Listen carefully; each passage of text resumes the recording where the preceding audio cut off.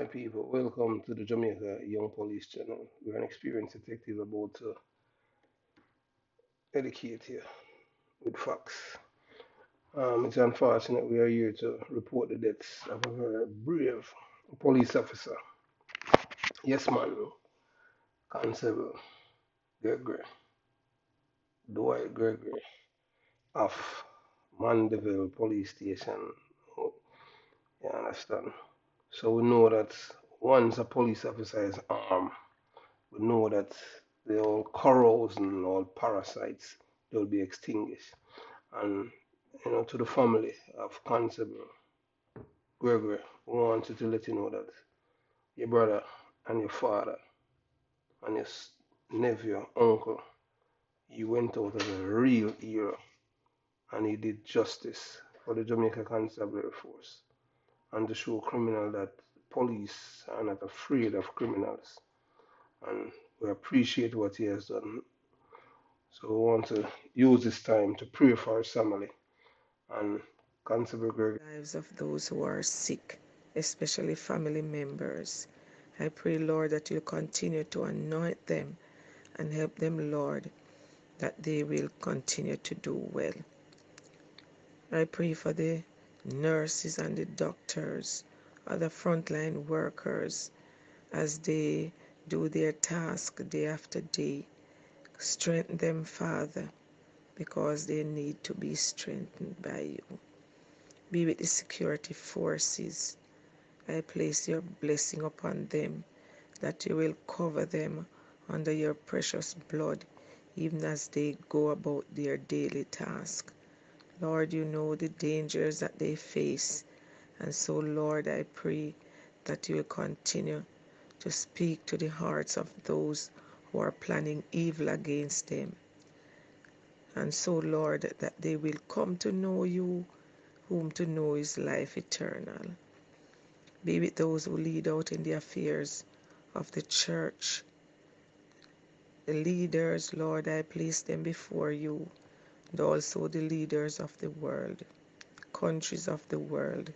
I pray that you will inspire them, help them, Lord, to be obedient and to follow in your path so that they'll be able to lead your people aright.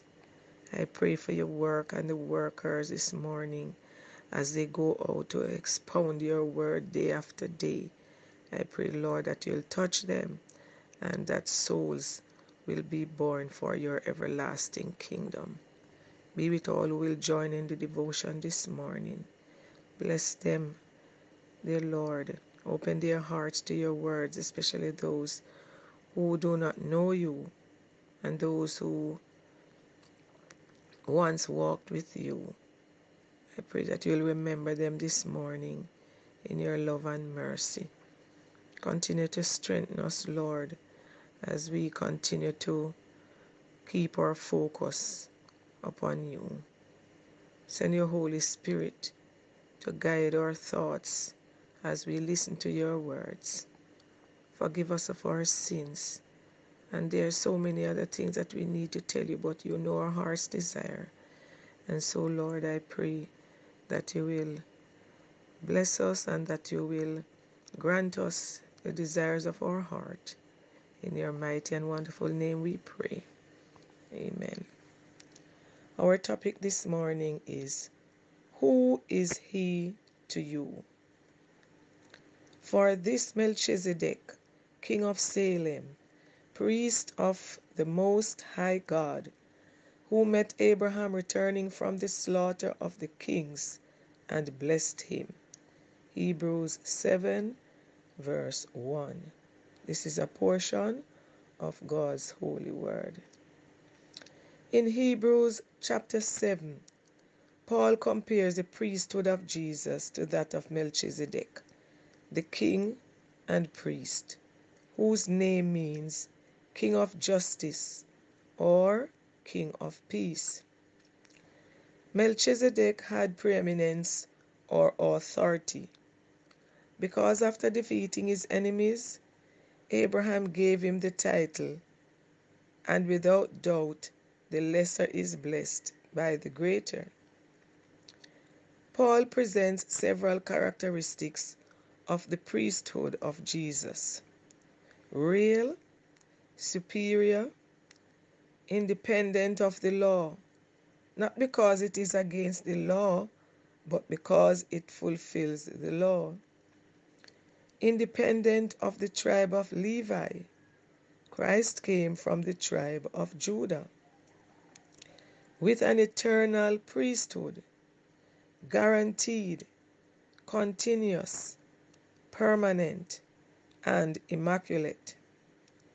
Christ is our King, priest, and intercessor.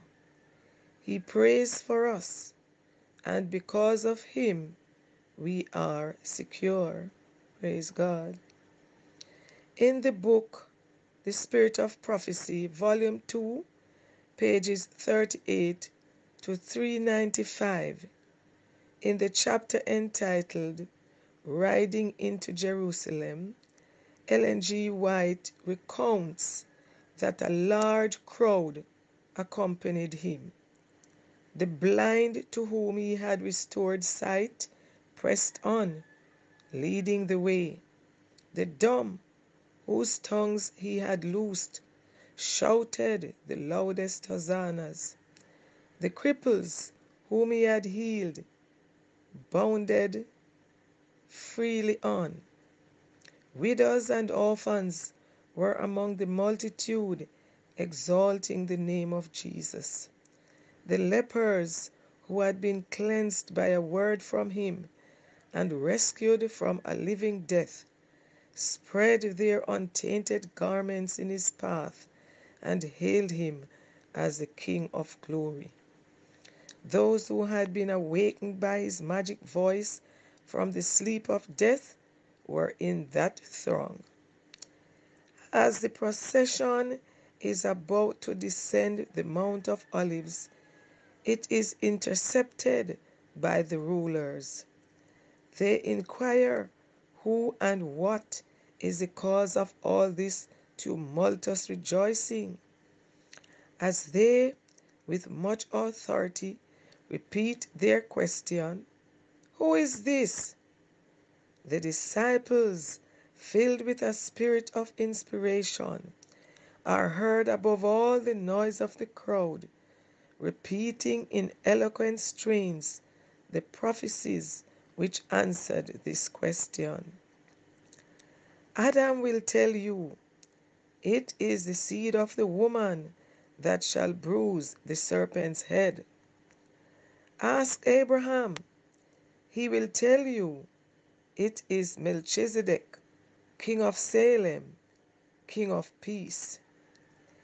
Isaiah will tell you, Emmanuel, wonderful counselor, the mighty God, the everlasting Father, the Prince of Peace. Jeremiah will tell you, the Lord, our righteousness. Daniel will tell you, he is the Messiah. Hosea will tell you, he is the Lord God of hosts. The Lord is his memorial. John the Baptist will tell you, he is the Lamb of God who taketh away the sin of the world. We, his disciples, declare, this is Jesus, the Messiah, the Prince of Life, the Redeemer of the world. Praise the name of the Lord. He is our intercessor who came and will come again to destroy the works of the devil. The big question this morning, my friends, is, what do you say? Who is he to you? Only you can answer that. I pray God's blessing upon you as you ponder these words in your hearts today. Have a wonderful week, and continue to keep safe. God bless.